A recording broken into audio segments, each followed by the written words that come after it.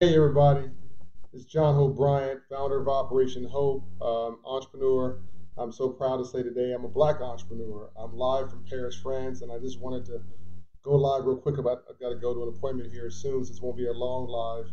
But why have I first of all, kudos to Robert Smith. You didn't know who he was 3 hours ago, but now the world will know who Robert Smith is. I just spoke to him last week along with Ambassador Andrew Young on a conference call, introduced by another African American success story out of Austin, Texas, Dr. Tim George, another brilliant guy who you probably never heard of that you need to get to know, a neurosurgeon. Hey Tony, but this brother just committed in the Morehouse commencement speech. And my friend Dr. Thomas is the president of Morehouse. Will be speaking at the Hope Global Forum coming up May 29th and May 31st. Um, Dr. Thomas should be just cheering right now. So Robert Smith, an African American billionaire, businessman, and entrepreneur who runs the fourth largest integrated software company in the world, I believe it is, behind Microsoft and the biggies. He's got like 40,000 employees or something through his roll up of his holding. Anyway, he committed. Uh, do some research on Robert Smith. He committed $40 million to wipe out the student loan debt of every student at Morehouse College. Just let that sink in for a minute. Give him some love. Give him some kudos on this stream. I want you to celebrate. I want you to share this video with everybody that you know. I want share. Nobody has done anything close to this that I'm aware of. Say, African American. If you're aware of it, you let me know. We've got a lot. Look, God bless all our black everybody. I mean, uh, basketball players, football players, baseball players, um, singers, actors, actresses, artists. God bless them. Politicians. God bless them. But what have I been telling you? Okay? Even if you want to distribute money like a socialist, you have to first collect it like a capitalist. There's nothing more powerful than a black businessman or a brown businessman or businesswoman trying to impact their own community, build it, grow it, collect it, and if you want to give it away and donate it, then so be it. You don't need a committee. You don't need a resolution. You just get up on stage and say, you know what, I feel good today. I've done well in my life. I'm the committee of one, me and my wife, which is what Robert Smith is probably did, and we're going to commit $40 million to wipe out all the student loan debt of every student in Morehouse College. Boom, drop the mic. Okay. Um, I wrote something. I'm gonna put it in the when I get back from dinner later on. I'm gonna put it in the text copy of the. I'm gonna put it in the body of this video so you can link it. I wrote something I don't know 8 years ago, certainly 5 years ago, called if Bill Gates was black. And what I said, and some people found it offensive. They thought I was dissing the black president, President Obama, which I wasn't. I served President Obama and think the guy is brilliant. He had no embarrassments, no scandals during his administration, and I was honored to serve him as an advisor. I've been honored to serve three U.S. presidents. I just think that the government of the era of big government solving all of our problems is pretty much gone, and that governments are broke. City governments are broke. Federal governments are broke. Countries are broke. They don't have the resources they used to, and in many cases, they don't have the imagination or the vision. So we're not doing big things like the Marshall Plan anymore in governments, at least not right now. And that's not a diss of anything. It's just that this is the era of the business class. It's the era of free enterprise, the era of billionaires and bankers and business people who can then create jobs. We have to, by the way, upgrade capitalism to make it more civil, more moral, more ethical. We got to prove you can be a capitalist and not be a jerk, which is what I'm trying to do in my own enterprises, the 40 enterprises I've created through both Operation Hope on the nonprofit side and Bryant Ventures on the for-profit side. And I'm doing my little part. Well, not little, but I mean, I'm doing my part. But we need so much more, and we need. So I said in this article that Bill Gates was black. That if Bill Gates was black, it'd be 100 times more powerful than having a black president. No disrespect intended for the black president. Of course, some people were offended because we're emotional and oh, that's John Bryant's attacking somebody. I'm not. It's not an or conversation. It's an and conversation. I think that we have had a range of black leaders and brown leaders come up from educators and social justice leaders and freedom fighters, trying to get us freed from slavery 300 plus years ago, all the way up to preachers and local politicians and state politicians and federal politicians, and then of course a global leader. And it just, to me, the natural integration, the natural progress with this is that we need an era of the black businessman and black businesswoman, the entrepreneur, the job creator, that Bill Gates created.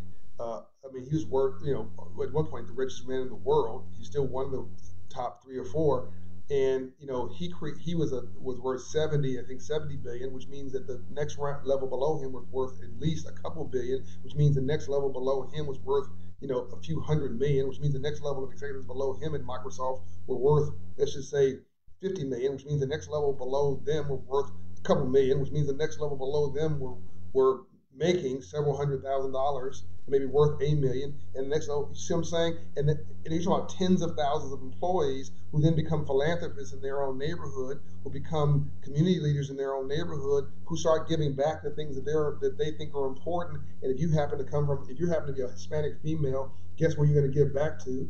You're going to probably give to causes that involve Hispanics and women and girls. If you're a black female, guess what? You probably empower and will fund black women. If you are a blonde female, guess what? You'll probably help young girls of all races.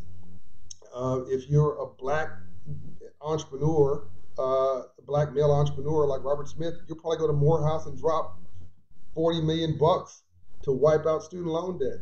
Boom, right? But the government's not going to do that, right? No disrespect intended. But the city of Atlanta, I love the city of Atlanta. The city of Atlanta government can't do that. The scandal would be through the roof, right? And you had to go through all procurement. And I mean, by the time we got that done, you'd had to give it one scholarship to each school, and but then somebody would say, well, that's my money, that's public money, you can't do that. By the way, they're right, it is public money. So by the way, it wouldn't happen. Here's a dude who just said, I'm going to do it, and by the way, you can do it too. You can get inspired, pledge to do something no different than Robert Smith. Maybe you can't donate $40 million, but you can go to hopecommitments.org, and agree to mentor a child one day a month for 12 months, or bring 2 interns into your barbershop or whatever. But everybody can do something through hopecommitments.org. Back to the topic, which we're going to announce at the Hope Global Forum. I just am so proud of Robert Smith today. I'm going to send him a note first thing tomorrow, send him a basket. We should be saluting him and applauding him, but we also should be modeling him, because the next role model we need is a businessman and businesswoman and entrepreneur at scale. If you can't get a job, create a job. We need to be creating jobs at scale, and the way you do that is through entrepreneurship and small business. I'm in France right now, where the word entrepreneur is a French word. It came from France. Probably one of the toughest places in the world to be an entrepreneur today is France, because they've just made it so difficult and tough, even though it's a great country, to start a business and become a startup. So now you have this tension with poor blacks and browns and others, and even poor white, struggling middle-class whites in the suburbs who have got too much money in their money. And people are trying to solve problems through socialism here. No, the economy is just getting smaller, because you can't give this thing away, right? You can't just print money. You've got to inspire doers and builders and encourage people from the ground up to build something from nothing. And Robert Smith started from nothing, right? And now he's controlling a global empire worth billions, and he's giving some of it back, and he's giving away his money. Somebody can say a word about it, right? It's just beautiful. And imagine if there was a Robert Smith in every city. No, just imagine if there were just, 20 Robert Smiths. I mean, white community has more billionaires than they can count. My Jewish brothers and sisters have got more billionaires and multimillionaires than they can count. Legitimate business successes. And they're not from the arts and entertainment exclusively, which are narrow industries. But people keep thinking I'm jamming up arts and entertainment. I'm not. I love arts and entertainment, but I can't scale Jay-Z. I love Jay-Z. He's a brand. I can't scale any of these. I can't scale basketball players. I can't scale LeBron. He's a personality. I can scale Robert Smith. You can replicate Robert Smith's success. You can go do that. You can replicate the Promise Homes Company and the 700 homes I own in Atlanta with my partners in Atlanta and in Florida. That's not rocket science. You can become an engineer. You can become a businessman or businesswoman. You can become an entrepreneur. You can become a self-employment project. You can start a business. Maybe you're not going to be a billionaire, but maybe you can be a millionaire or be a thousandaire, or just be enough, have enough hustle to go and buy some air. Just want to go do something. To have a barbershop and employ 5 people in your neighborhood. But the best way to have a bullet properly is a job. And by doing what he just did, I got to go now. By doing what Robert Smith just did, not only did he inspire a whole generation of young people, and not only did he just become a role model that people can emulate, but he removed an incredible albatross around these young people's neck called student loan debt that would restrict their ability to move, grow, and be. So he did 3 things. One, he showed what the power of business, the positive power of business and free enterprise and capitalism. Boom.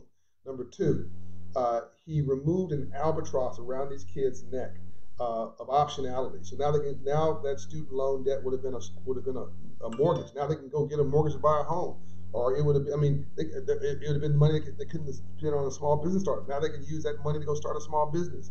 And number 3, he gave them the power of education. Hey, you guys signing on. I'm just so excited about this. I'm not really acknowledging anybody right now because I'm in Paris. I got to go to dinner, but. He empowered them with education, which you will never unwind. Once you have education, it's yours. So it's a gift that keeps on giving. He gave everybody a fishing pole and a shovel. Okay, Dr. Dorothy Height used to tell me, "I love you because you're a dreamer with a shovel in your hand, John Bryant." And I love Robert Smith for giving everybody a dream and a shovel and paying for it. He gave them education. No, he invested in their education. He invested in their future. He gave them optionality by removing the biggest debt they've got, student loan debt. And number 3, he gave them a role model and a big stick to swing hard and wide at. And now hopefully this starts a whole new conversation in Black America. We need everybody. We need careers in all areas. We're probably over-indexed in entertainment and sports. We're probably in other words, there's not enough jobs to go around. It's probably over-indexed in the arts. We're probably over-indexed in public service, meaning politicians and public service. All great. How about some engineers? Only 5% of us there. How about some business people and some entrepreneurs in a range of industries? How about some more doctors and lawyers and dentists and just accountants and real estate executives and real estate investors and corporate executives? I'm talking about businesswomen and businessmen that can create jobs and opportunity, and you can then go into your own neighborhood and put a scholarship in your own name. Maybe it's just one, to help educate one child somewhere and give them the optionality that Robert Smith just gave to an entire class at Morehouse. Morehouse, congratulations. My friend Dr. Thomas, congratulations. Robert Smith, kudos, man. I don't know you very well. I just met you, but I love you already. I'm out from Paris. Pass on this video. Share, share, share, share.